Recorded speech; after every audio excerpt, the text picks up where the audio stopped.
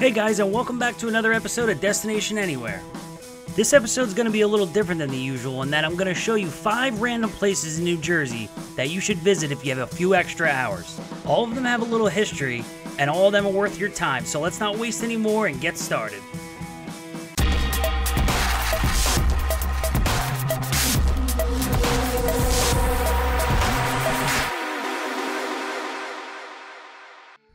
Located in Hunterdon County on the western edge of the state sits the historic town of Clinton.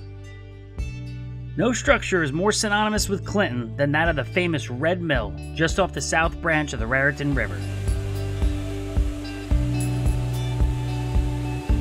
First constructed in 1810 to process wool, the mill saw its share of owners over the years until being turned into a museum in the 1960s. Besides wool, the mill was used to process flour, stone, and even made peach baskets at one time.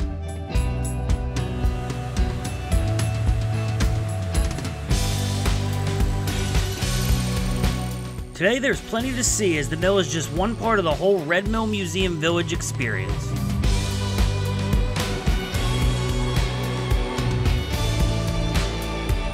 As a bonus attraction, visitors to Clinton can also enjoy the Hunterdon Art Museum, situated directly across the water from the Red Mill.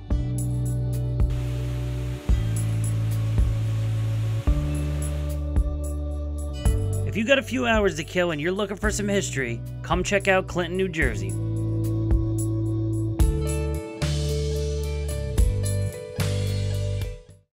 The next spot on our list is just a few miles from the Red Mill, and that's the Ken Lockwood Gorge Wildlife Management Area. Boasting over 260 acres, Lockwood Gorge features this secluded section of the Raritan River, coming in at just over 2 miles long. A haven for trout fishermen, the woods around the area consist of all types of wildlife and plants.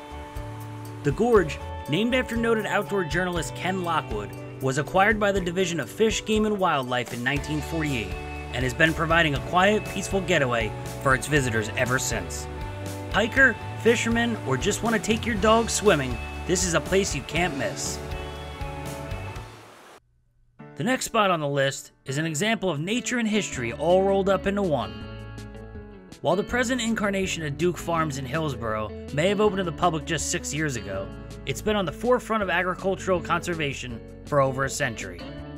Originally established by wealthy entrepreneur James Buchanan Duke in the late 1800s, Duke's goal was to assemble a massive plot of farm and woodland similar to where he grew up in North Carolina. Duke was able to realize this dream when he amassed 2,700 acres of land before passing away in 1925. Eventually, control of the estate ended up with his daughter, Doris Duke, who continued her father's vision up until her death in 1993. Today, visitors can see remnants of many of the old structures that helped serve the land.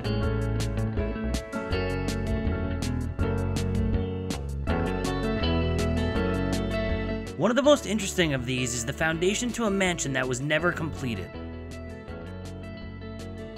The reason construction was halted isn't certain, but these walls serve as a reminder of a different time.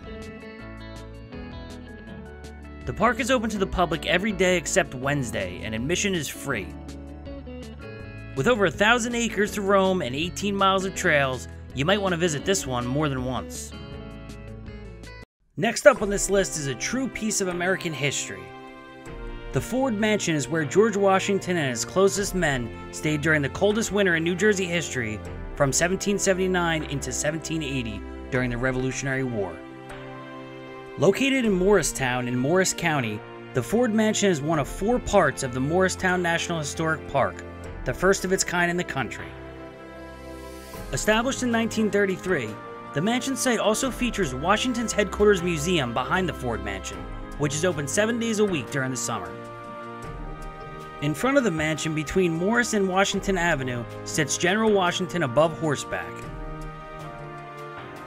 If you want to see one of George Washington's favorite New Jersey spots, be sure to check this place out. The last spot on our list is the only one that charges admission, but it's well worth it. Grounds for Sculpture in Hamilton is a not-for-profit sculpture park featuring nearly 300 exhibitions of contemporary art.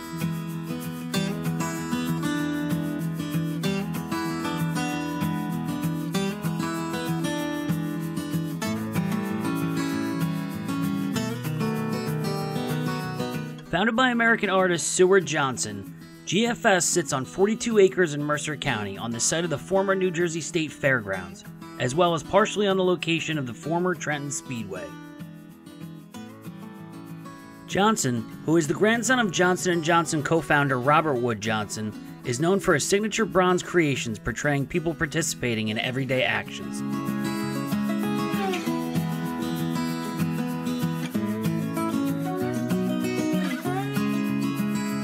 Besides the outdoor art, GFS features several indoor galleries as well as a cafe and fine dining restaurant, so there's no need to pack a lunch next time you visit this place.